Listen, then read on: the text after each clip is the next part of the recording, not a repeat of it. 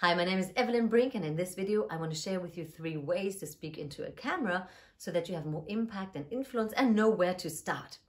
So the first way would be to just wing it. Put up your camera, speak into it like there is no tomorrow.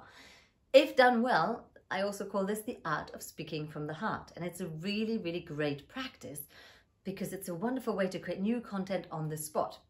However, if you are new to it, it's also a surefire way into waffle land and feeling really bad about yourself because you kind of go off thread and it takes ages to get to the point.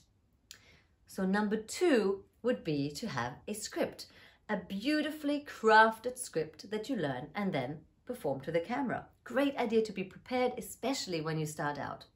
Only problem is if you don't know how to bring the script to life, it can sound and feel scripted. Some people also say they find it difficult to memorize a script, so then they might want to use a teleprompter. Great idea, except if you're not that good at reading the teleprompter yet, I can detect who reads from a teleprompter that somehow feels a little bit disconnected. That brings us to number 3, using a structure. A structure brings together the best of both worlds because you know where you are on the video journey, and you have one, and then you get to fill in the gaps with your own creativity in the moment. And I love that because this is a great and time-saving way to create effective and impactful videos.